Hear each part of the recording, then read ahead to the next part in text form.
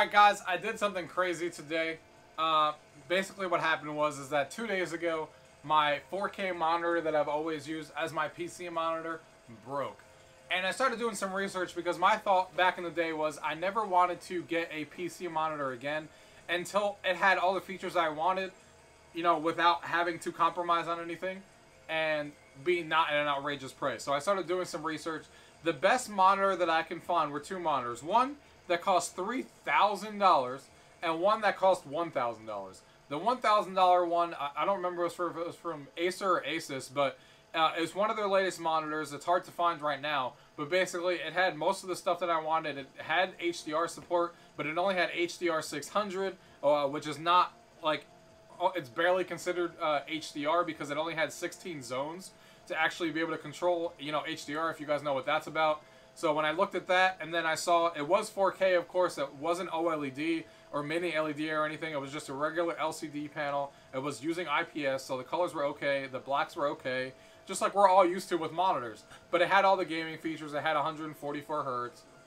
You know, it had the HDR that was an improvement because I didn't have HDR before, which is one of the main things I wanted. The next time I replaced a monitor, I wanted HDR. That was like my main thing. So I found that one, and then I saw the $3,000 one, which brings in HDR 1400, which then gives you an excellent experience in PC for HDR. But it costs $3,000. It was mini LED, which does give it a boost in colors, a boost to the black levels, a boost to HDR. It had NVIDIA G-Sync, which of course I needed. It even had NVIDIA G-Sync Ultimate, which is nice. But it was $3,000. That's insane for a 32-inch monitor, because that's what I wanted. I wanted it to be a 32-inch monitor. So I kept digging, and I saw a lot of people started using a monitor with this TV behind me.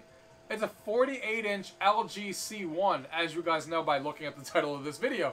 And I started thinking, I was like, can I make a 48-inch TV work as a monitor? I mean, this thing is huge. But on specs alone, this thing hits every spec that I would want in a monitor, and probably most gamers out there would want, except for the fact that you got to get used to the humongous size that you're looking at. Because it's OLED, which is impossible to get in a monitor at all when it comes to regular monitors, which means that you're going to get better accurate colors, really good blacks, crazy HDR performance, even better than the $3,000 one that I just talked about. You still have 120 hertz. You still have NVIDIA G-Sync, not NVIDIA G-Sync Ultimate, but NVIDIA G-Sync compatible regardless. And like, that's basically what my dream monitor is. I mean, if they put this in a 32-inch size, this is what I would have bought. But they don't. Even the $3,000 one, the HDR performance does not match up. The color accuracy doesn't match up. The black accuracy doesn't match up to an OLED, where this screen does. So I was like, you know what? I'm going to take a gamble. I'm going to go ahead and get this screen here, and we're going to try to use a 48-inch. I went to Best Buy, picked it up, and I was like, if I don't like it, I could return it. Well, after a few days of using this on every game, with a keyboard, with controller games, and all that stuff, I want to tell you guys, first I'm going to show you guys some gameplay so you guys can see what the monitor actually looks like while playing games, and then I'll give you guys my final thoughts on how I actually think this monitor did, and if it could work for you guys as a monitor for your PC. Let's go ahead and get into the video. Gaming tech, eating brekkie is the gaming tech. Going for a brekkie is the gaming tech. Gaming techie is the gaming tech. Gaming techie. Alright guys, so one of the first things I wanted to talk about here for using a screen like this, you can see here on my PC. We know that OLED sometimes has some issues with burn-in, even though this TV hasn't been out obviously long enough for it to, you know, show up anywhere, and people haven't really talked about it, but it's something that's possible. So there are a few things you could do on your PC to kind of rectify the issue a little bit, to take more care of it and stuff like that, which is what I did. And it's a really cool feature anyway. There's something on Steam called Wallpaper Engine. It kind of runs in the background. It costs $4 on Steam, well worth it. And basically what happens is it takes over your wallpaper, and you can actually add wallpaper that moves. So there's no static image on the actual screen here, and it's always moving. This icon should actually not be here. And you could actually move it, and I can change the wallpaper to the next one that I have set up. If you go down to the corner here, you can just hit next wallpaper, and some of the wallpapers that I already have selected. This one actually has music too, so even though I have it turned off currently, it does have music and stuff that's playing in the background. And you can see that this one's obviously Halo. One that I really like looks like this. This one here I really like. just because I'm a big retro fan, of course. We got the little Nickelodeon side and that nice little retro TV that's moving. We got some sound effects on the window. Like I said, I have the music turned down for copyright things, but there are some things in there. So it just makes the wallpaper alive, so it's always changing. And basically every hour I have the wallpaper change. So not only is this always moving in this corner, but the wallpaper every hour changes, so it's never the same image that stays. So the only way you're really going to have issues with burn-in from everything I've done with research is if you have the same image on your screen for hours at a time every day, consistently every day. So considering that I play different games all the time on the PC and stuff like that, and I'm always doing it, it's probably never going to be an issue because I always have that, you know, changing. And I'm actually going to get rid of the recycle bin icon too as well. I had the start menu hidden, so it only pops up when I actually show it. So just some things that you can actually do to alleviate the problem a little bit. But again, if you're always playing something new, like even if you kept all your icons on your desktop in the recycle bin, even if you left that there for an hour, but then you go play Call of Duty or you go play Battlefield and then you come back and you're always rotating through games, which is what I do, never going to be an issue because it's only when you have it on the screen for upon hours and hours every day for days at a time. It's not like, oh, I left it on for an hour, so that's a problem. It's literally like 10 hours a day for like days, like, you know, days straight. And even then, it may not happen, but it could. So anyway, that's my little spiel about how I have it set up. So let's go ahead and dive into some gameplay on stuff. We're going to go ahead and show you how good the screen can look and how good it is to play games. So I want to show you a couple of games with the keyboard and a couple of games with the actual controller, just to show you guys how these games actually look here. So you can see the HDR symbol comes on, which is cool. And here is the remote control of the TV. You can actually press the settings icon, and I already have game mode turned on with this TV. So you can see here, you can see the FPS that it's running at. You can see the stabilizer, the latency is on, and VRR is on, which is obviously G-Sync, basically. And basically, if you open up Game Optimizer here, you get the full list of settings that you can set up. So you can see here, you can turn Game Optimizer on and off. Of course, I would never turn that off. You can set the genre. They have a couple of genres that you can select, so it kind of adjusts the brightness and a little bit of the colors depending on what genre you're using. I usually just leave it at standard, but you could change it to FPS if you're playing FPS stuff. And then if you come down here, you can do the blue light if you want to you know, help you better with your eyes if you want. You can prevent input lag. There's standard, which is already amazingly really, really good, but you could even boost it if you want, but it kind of alters the image a little bit, so I just leave it on standard. I don't have any issues with input lag at all. Like, nothing that I noticed. This TV is outstanding when it comes to input lag. And then there's the VIR and G-Sync, which I do have turned on, so this does have a compatibility with G-Sync, which basically means that, you know, you shouldn't have any screen tearing or anything like that. But remember, this does not have an actual module for G-Sync, so it's not G-Sync Ultimate. It's G-Sync compatible. So G-Sync and VIR really kicks in, usually between 48 FPS and 120 Hertz, which is what this monitor has. So if you dip below 48, it kind of doesn't use G-Sync anymore. It kind of relies on other technology to help reduce the screen tearing and stuff, but G-Sync particularly only works between 48 FPS and to the monitor's refresh rate, which is 120 at this point. It does have FreeSync as well, but we have used an NVIDIA graphics card, so we don't have that turned on. But yeah, that's kind of what you have for your game settings there, and you can easily, when you pop it up, just look at this and immediately tell what's turned on and what isn't.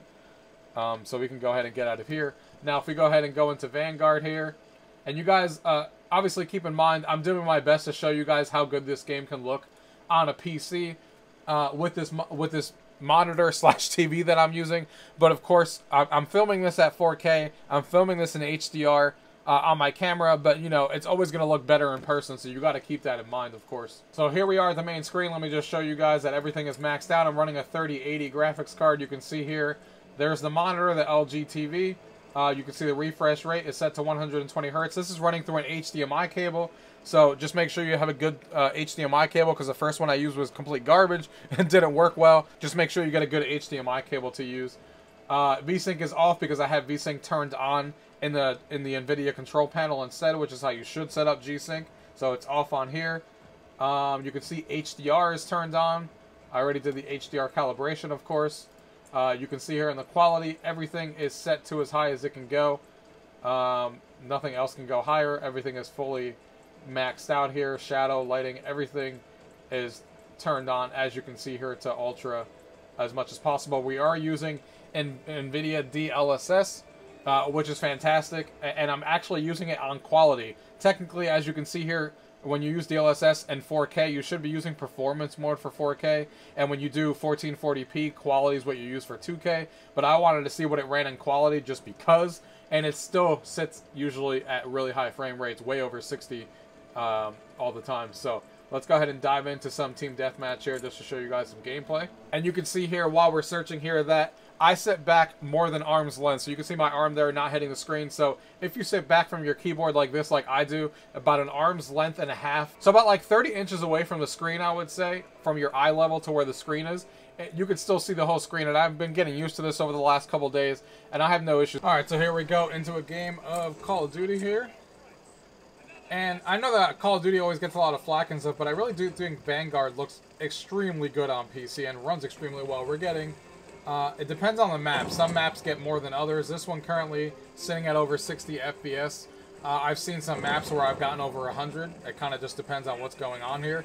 But I played Modern Warfare, another one that everyone regards as looking really good from 2019. And I do think this game looks better than Modern Warfare. I look at those trees and stuff. They look really good flapping in the wind and stuff. Now we're sitting at 80 FPS. So, like I said, it hovers anywhere from 60 to 100. Depending on the map and depending on what's going on. That is with DLSS quality. Remember, you can change DLSS and probably do it on performance for 4K resolution, which is what it should be on. But I decided to leave it on quality here. See if we can find some people to shoot, shall we? See how we do here. But you can see how smooth everything is. No lag, no latency at all. Everything just looks really good.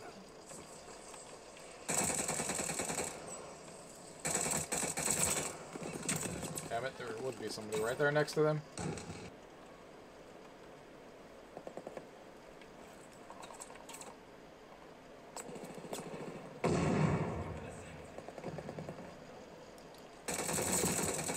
Ooh, 2 for 1 there.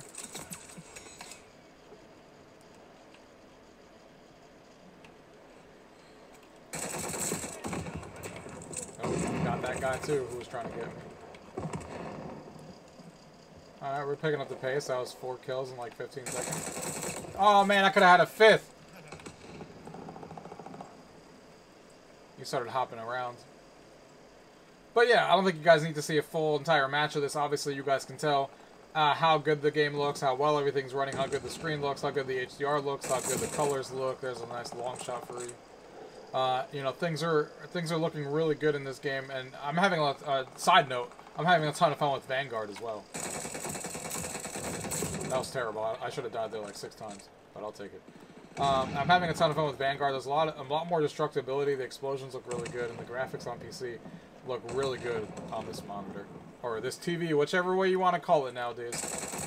And just to show you guys too, something I forgot to show you guys before that I should show you guys now, is if you go into display settings, just to prove it to you guys, you can see that there is a use HDR function that is currently turned on this screen. I have the scaling 150, but if you go to advanced display settings, you can see you get the full resolution 3840 by 2160. You can see the refresh rate is of course at 120.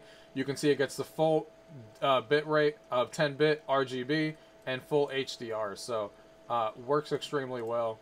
So I can't show you the story mode of Red Dead Online because I don't have it on PC. I actually bought it on console way back.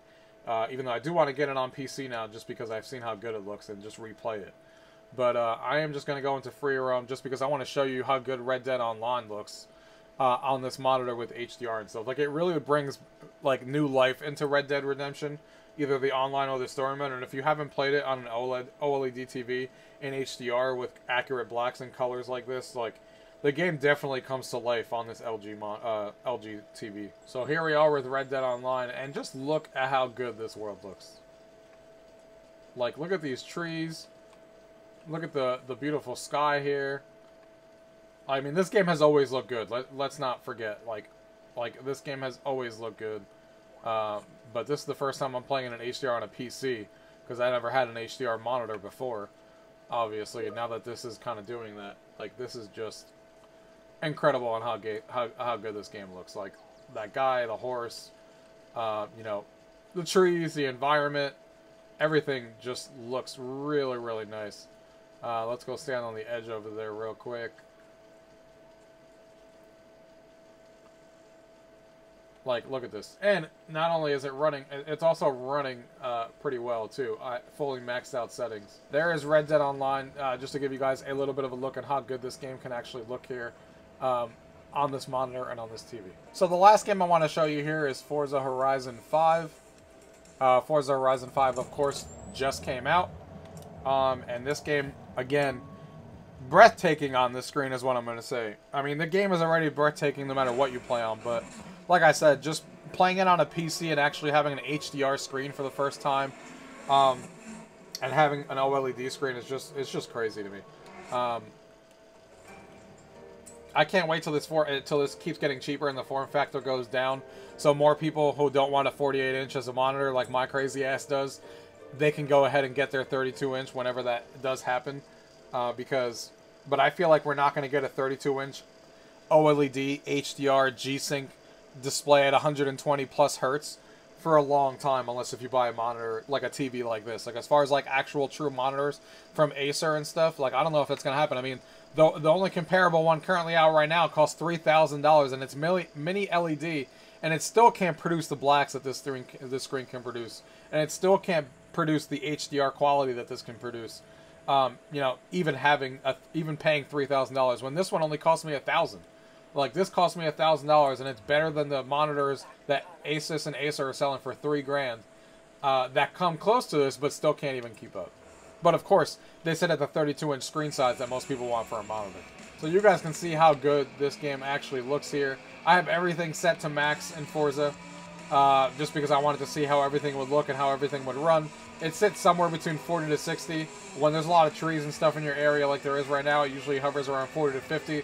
When you're in the city and stuff, or in the beach area and there's not a lot of trees, then it usually goes to 50 to 60. So it kind of depends. Sometimes even higher than 60. But of course, you can change a couple of settings here. I have everything maxed out, including ray tracing and on extreme and everything. So you can just adjust a couple of settings on a 3080 and get this to be at 60. But I wanted to show everything maxed out for you guys, so you guys can at least see what this display can do with everything maxed out. Ran into that building pretty nice.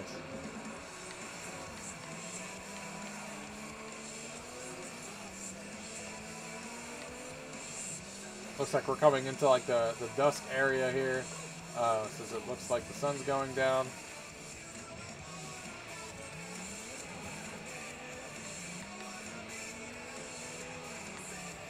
Into the water area. Look at that water, how good that water looks. So yeah, no surprise that this game looks really, really good, you know, on this screen. But, you know, like I said, this is my first time playing on an OLED TV in general, and now the fact that I have it as my PC monitor, where graphics are turned up even more than what an Xbox Series X would be and a PS5 would be, this is kind of insane, guys. Alright guys, so I hope you guys enjoyed some gameplay on what you guys can expect. Hopefully that gives you guys a little bit of an idea. Like I said, I did my best there because I'm obviously recording it. It's always going to look better in person. At least you guys saw it in 4K and in HDR being recorded. So hopefully that gives you guys a good impression. Now remember, this review of the LG C1 that I'm doing here is from a gaming perspective for me, coming from a PC perspective. So you're not going to see, you know, crazy in detail specs. You know, there's plenty of reviews that did that for this TV screen already. That's not what I do on this channel. I'm coming at this from an angle of, I play PC games. Will this work as a PC monitor for me as a gamer? And that's all I really care about. And I'll tell you guys right now, this is not only is this the best TV I've ever used, because I have plenty of TVs in the house, and this is the best TV I've ever used. It is also the best monitor I've ever used for a PC, bar none. I will not go back to anything other than this from now on. Until a 32-inch monitor comes out with all the specs that this thing meets, and maybe surpasses it in some way, God knows how many years down the future, I will never upgrade from this thing. Yes, it is huge. You will have to get used to the giant size. You'll have to get used to the fact making sure that you can sit, like I said during the video. And yeah, I wouldn't have any issues using it like that if I was going to be sitting that close to it, that far away from it. 30 inches is a good amount to sit away from it. But everything else, if you guys are okay with trying something crazy like I did, 48 inches as your monitor, you have the space on your desk, you have the arm and a half length away of 30 inches and stuff, and you're ready to do this, This is probably, there's no probably, it's going to be the best PC monitor you've ever used, and more than likely the best TV you've ever used for gaming. Now, don't forget, I'm coming at this from a PC perspective, but you can also connect your PS5 and your Series X to it. It has all 4 ports at 2.1 HDMI, and it works fantastic. I have tested that already, and it supports all the features 120 Hz on those consoles as well, and it's going to be the best experience to play gaming. If you want the best TV to play your Series X or your PlayStation 5, this is it right here, the LG C1. Get whatever size you want, whether it be a 48-inch or whatever you want. They have all the sizes. They start at 48. Best TV for those consoles. PC, 48-inch, as long as you're okay with the size. It's fantastic, guys. Like, again, OLED, game changer. The black levels, the color accuracy, the contrast, insane. Nothing like I've ever experienced before on any TV or any PC monitor. You know, having NVIDIA G-Sync, even though it's not NVIDIA G-Sync Ultimate, it's still NVIDIA G-Sync with VRR. Still don't have any tearing issues at all. As you guys saw there, no issues at all. It works extremely well. And, you know, just like I had G-Sync on my last monitor, this one works really well. Even if it's not the ultimate version that they talk about, it still works fantastic regardless. And I don't know if I need anything else but G-Sync compatible, because I don't see any tearing in any of the games that I play, and it works really, really well. And so on top of that, then you have the 120 Hz refresh rate. I mean, like I said, it's a dream monitor for us PC gamers. The only thing that LG can do to make it better is make it smaller so more PC gamers can put it on their desk. But other than that, I'll be using this as my primary PC monitor from now on with my games. The games have never looked so good on a PC, and I will never go back to anything. I don't know if I'll ever get any other monitor ever again until something better from the OLED side comes out, because why would you? I mean, it has everything you could want and for the foreseeable future, and until when monitors catch up, I don't even know when that will be. When will we see a 32-inch OLED G-Sync, you know, 120 plus hertz monitor with all these features on the monitor side? Who knows? So might as well get it now at 48 inches and enjoy it as you guys see. So that's it, guys. If you guys have any questions about what you guys saw in today's video, as always, leave it down below. If not, thank you guys for watching. Till next time.